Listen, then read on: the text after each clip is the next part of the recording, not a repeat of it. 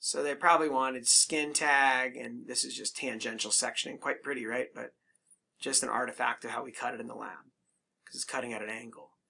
So they wanted fleshy, skin-colored polyp. So skin tag versus nevus. But what we see instead is a spindle cell lesion with pink collagen in the background. Some loose kind of edematous areas.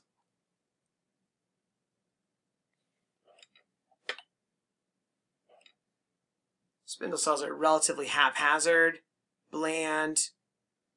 Some of them are kind of pointed at one end and rounded at the other. Some are kind of like buckled or bent, like that. See how it's just kind of curved? Or like this, how they have like a little, where did it go? Like a little bend in the middle. Like I like to think like a Coke can, like if you pop the top of a Coke can and how the little tab like suddenly now has got like a little bend in the middle, but that's what these cells look like. So that's a characteristic cytologic feature of Schwann cells. So these are Schwann cells, at least some of the cells here are Schwann cells. We also have a sprinkling of mast cells. The little fried egg right there. Oh, there's a better one up here. Right there. And they, depending on the, mast cells can vary from case to case, depending on how much of their granules they have left. When they have a lot of granules, they can look really kind of dark blue or purple. As they lose granule, they become kind of more of a fine light blue. And the granularity sometimes can be seen if you flip the condenser, probably not on here.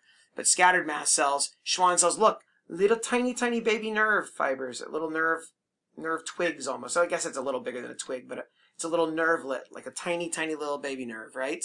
And so increased numbers of very small nerves mingled in here, and probably some fibroblasts and perineural cells. So all that put together, this is a neurofibroma, okay?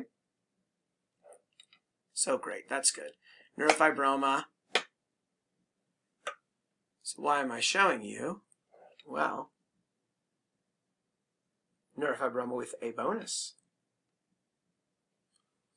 There's kind of scattered cells that look pleomorphic, but actually closer up, they're actually some multinucleated cells.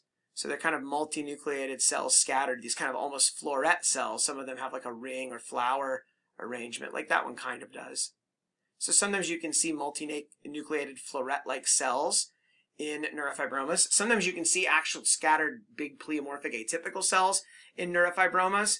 And that can be seen in association, particularly with neurofibromatosis type 1.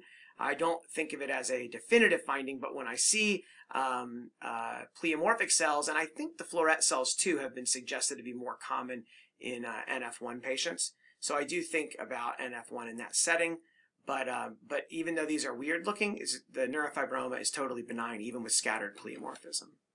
And I have a much longer in-depth video about atypia and in neurofibromas in the setting of NF1 and how to think about malignant transformation, which almost never happens in the skin, even in NF1 patients. But I've got a whole long video about that, about NF1 and malignant peripheral nerve sheath tumor. So, ooh, and while we're here, a little bonus, look at that. That's a lymphatic channel with a valve. Sometimes you get the valve where you can actually see the opening, but here we're seeing that little thin leaflet, and here's another one there. Those are valves. Isn't that cool? It's real fun when you get the cut and you can see both leaves and the little opening in the center. But you know, when you see those, you go buy a lottery ticket that day because you're like extra lucky. So, all right. So anyway, floret-like cells in a neurofibroma, and I don't recall if this patient actually had NF1 or not.